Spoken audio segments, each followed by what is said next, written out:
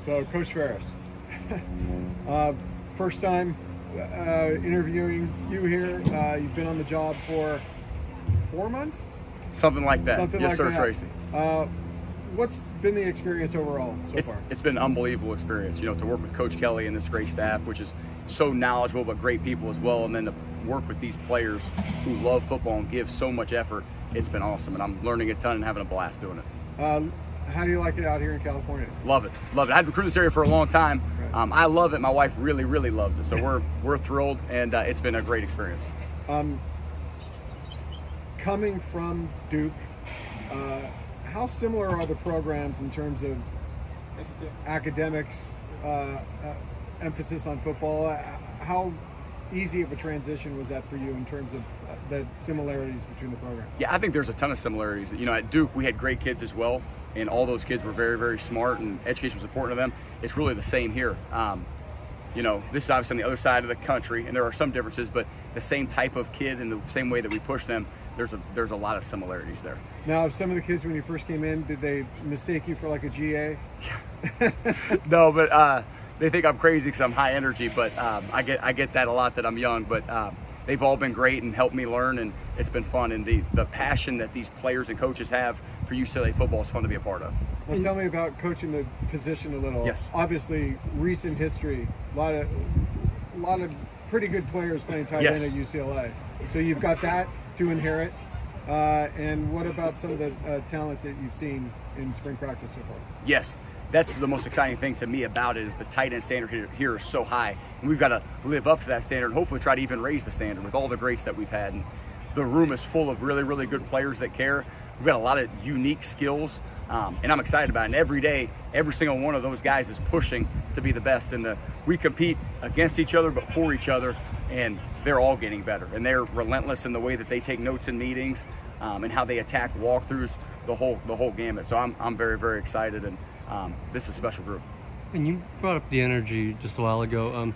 How big is it, in the spring setting where things can maybe drag on a little bit because you're so far away from the season, but with the staff with so many coaching changes, how does that maybe re-energize and reinvigorate these players out here, especially since there are so many new faces? Yeah, I don't know about the staff changes. I can tell you this about these kids. They love every opportunity they get to work. So they don't care that the first game's in however many months it is. This is an opportunity today. Today is Friday. We're getting better. And Mike Ezeki leads that charge, him and Hudson Habermill. They thirst for the opportunity to work and improve. And every single day, they've done just that. So, I think this is a mature group, and they don't think like most young people do. And what have you seen out of Mike so far in these first couple of practices? Yeah, I've seen a confident Mike Ezeki who's really, really working every day to get better. And I've been most impressed. Yeah, he makes a bunch of plays. That's awesome. But the way he's brought the young guys, Carson Ryan, along, he's earning confidence and leading the group, which is great to see. And then with your time at Duke, how long were you there? I was at Duke from 2008 to this January. So it was a player, GA, receivers coach, tight ends coach, offensive coordinator, quarterbacks coach, so a long time. And obviously Jake Bobo coming from Duke. Yes. I mean, what does he bring to this offense that maybe people don't at first, expect or realize? Yeah, I think Jake's an extremely good receiver. I think Jake can make tough plays. He was a playmaker for us at Duke. And similar to Zeke, he's a really, really tough kid that loves football. I think whatever room you put him in, he's going to make the whole room tougher. And he's a guy that you can count on third down to make plays. Talk a little bit about how it was, because you were here for when you went out on the road recruiting. Yes. What was it like recruiting with as a UCLA coach, and also the impact maybe that you had on Jake Bobo and Gary Smith?